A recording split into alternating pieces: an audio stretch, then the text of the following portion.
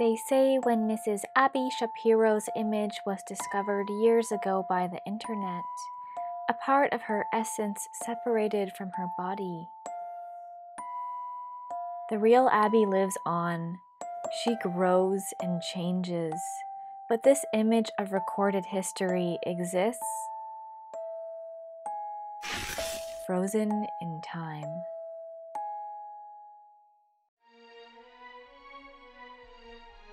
Abby Shapiro, I want you to be an icon bigger than your brother with a beloved cult following.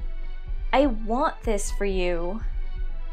I have a couple of brand suggestions in order for you to accomplish this. If you follow my instructions, I will sacrifice something very dear to myself at the end of the video. Do we have a deal? Everybody who is not Abby, before you all pee your pants, let me make my stance clear. I'm not here to fix her, but I do want to speak to her in a sincere way. So if you're here for blood, then click away. But first, like, comment, and subscribe, and maybe become a patron? I find the obsession with the daughters and sisters of right-wing men both interesting and disturbing. It kind of reminds me of the Bowsette phenomenon. Let me explain. Bowsette is a fan-made, gender-bent, sexualized interpretation of Bowser, the villain from the Mario franchise.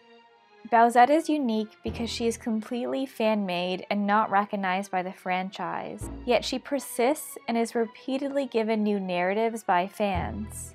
What's even better is that the transformation is completely possible within the canon thanks to the Super Crown, which turns any character into a princess. I'm not going to go into the whole world of anthropomorphizing objects or animals and turning them into girlfriends, because I'm working on a separate video about that right now. Alas, we have to focus on the real-world Bowsettes for this video, okay? Maybe there's a part of us that craves an evil princess. Maybe we hope that she'll keep her hot meanness, but just be less evil. What is the feeling when your favorite villain, who has almost supernatural lore, has a hot female version of him? The discovery of Abby Shapiro by the horny left is kind of an example of this. We want her to be Bowsette and step on us so badly that we feel dissonance in our heart when she makes us watch right-wing propaganda first. I am currently cosplaying as the meme of Abby that went viral a couple of years ago, where people discovered that Ben Shapiro had a hot sister. Listen, all of you sexualizing Abby. Stop it. She wants to be a modest lady. Sexualize me instead. Abby, I will be your shield. Abby, finally we have this time to ourselves.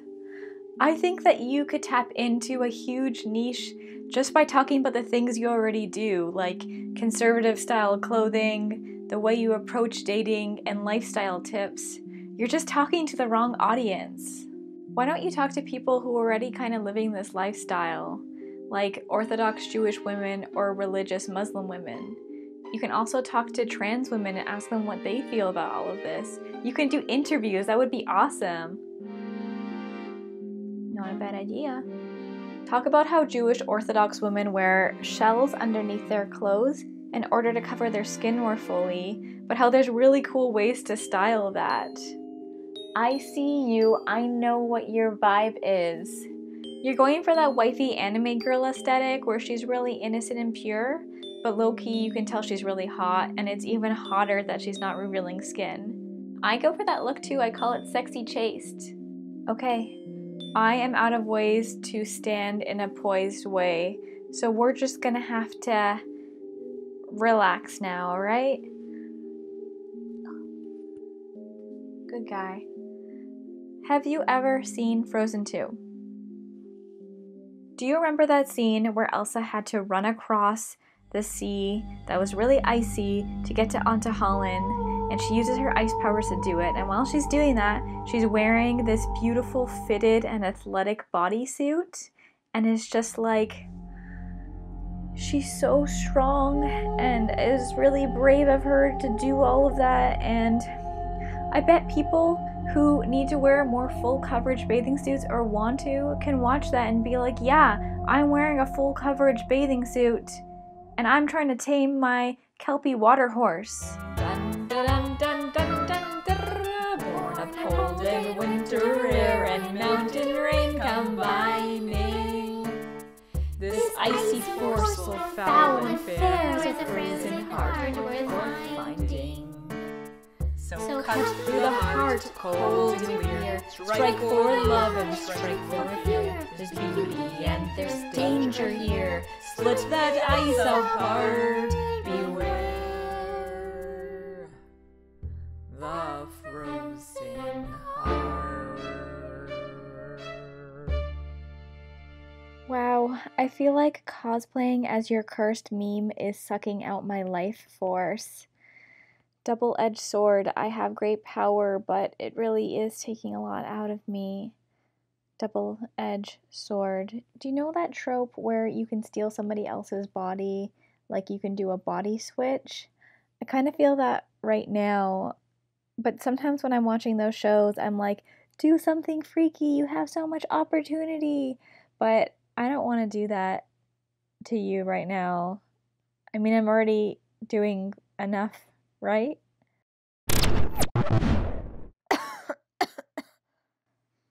Ew. I don't have much time. Let's keep gossiping. You gave an example in your modesty video where you said that women shouldn't dress sexy when they go to the park because there are husbands and children there, which I feel like is a very moralizing and finger-wagging thing to say. Even in adulthood, the park has always felt like a really holy place to me. I really like going on the swings. I feel like they're a roller coaster and it helps with my anxiety. But I never got the impression that there were clubbing girls who on the way to the club were stopping by parks and like sirening husbands. They're busy. Clubbing girls are in the lab altering their hypothalamus and body heat regulators and looking like hot deer jumping over snowbanks in the middle of a snowstorm, while us losers still have to wear a TNA jacket in the winter and are still cold. No, Abby, you cannot get your reward yet. You have to wait till the end of the video like everybody else. Just like you, I also have this huge fascination with beauty and modesty. That's why I made this video. It's not like most of my videos. I love the way that sexy chasteness can be found in such small little things that we wouldn't even notice, like in cartoons. You're gonna have to come up here for this explanation. There's this trope in animation called the Hartman Hips. It's used when an animator wants to draw extra attention to a character's body, but they need to skirt network TV regulations. Note that this is mostly for Western animation. So instead of giving a character an hourglass figure or large breasts, they drop the emphasis and make the waist extremely small and the hips wide. They don't really define the butt, but we can kind of just do this in our brains. I think you could talk about stuff like this, but not in a this is bad or this is good way, more in an observant way as somebody who is interested in beauty. I noticed that you use forever flowers in your sets, and that's a term I just learned that florists use to describe fake flowers. So cute. Anyways, I feel like you can make your own forever flower decorations and they could be like kind of weird and you could teach us how to do it. Just a suggestion. Since you are addressing men in some of your videos, it might be beneficial to actually give them tips on how to make people feel more safe in public, and so that there isn't a need to feel like you always have to cover up. Have you ever worn gray leggings before? To me, they are the apex of sexy. I just think they define the butt in such a perfect way and show such great details. But I always wear a sweater over my waist when I'm on the subway because I don't want to be harassed.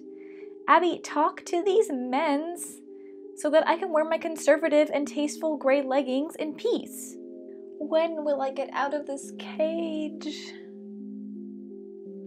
I think the whole liberals are like this and conservatives like this conversation that you have a lot on your channel is not particularly effective and acts to dehumanize people and polarize people and detract from what we actually might have in common. That's why I made this video and I'm kind of reaching out to you. So like, if I'm a ninja from the Hidden Leaf Village and you're a ninja from the Sand Village and we both hear bad things about each other, then how are we supposed to commiserate about how both of our villages insert tail beast demons into children in order to create essentially an atomic bomb for each of our villages and basically military supremacy? Bet you didn't know that Abby was a weeb. No, I'm not giving that to her. She doesn't deserve that. You gotta earn being a weeb. Just kidding, I'm not gatekeeping, but like, I'm also not gonna humanize her in that way. I will humanize her in other ways though, but not in this way. Sorry, I've just been watching Naruto a lot lately and it's been on my mind. Abby, you know that phrase you use sometimes where you're like, liberals are controlling the media? That's sometimes used as a dog whistle to white supremacists where they fill in the blanks to socialists are controlling the media, Hollywood is controlling the media, lizard people are controlling the media, the Jewish people are controlling the media.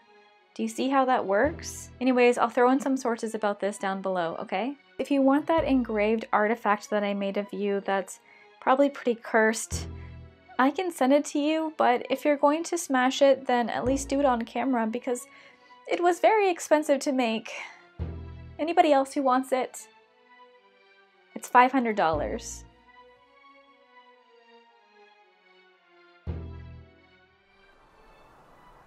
Now, Abby, I promised you I would give you something in return if you listened to my advice. Here is my sacrifice. Oh, am I the sacrifice? Do they want... That will not be necessary. No? Oh, okay. 𝗍𝗵 the moth girl. Repeat after me. No, stand over here. Okay. Remember, repeat after me. On the way to the club, I will not hit on dads at the park. What's a club? It's where humans gather, consume alcohol, and dance without inhibition in hopes of copulation. But why would I go to such a place? My aphrodisiac dust powder is extremely potent in such close quarters. I would acquire much too many husbands. That's not the point. Abby, don't leave. 𝗍𝗵, I need you to promise you will cover up when you go to the park. Can you do that? How much nectar am I getting for this again? As much as you can eat in your 9 months of life. A short but perfect existence. Will you wear this turtleneck and look at the camera, please?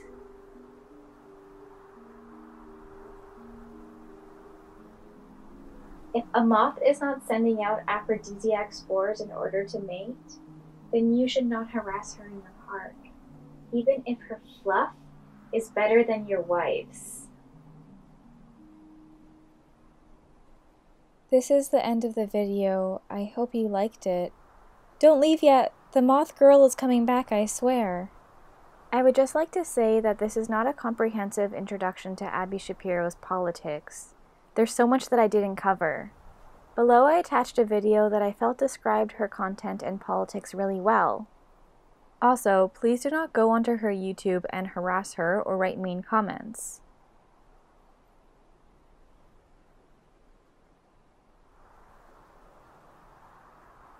Abby, please, I know you're in there. People are asking where you've been. They say have courage, I'm trying to. I'm right out here for you. Just let me in.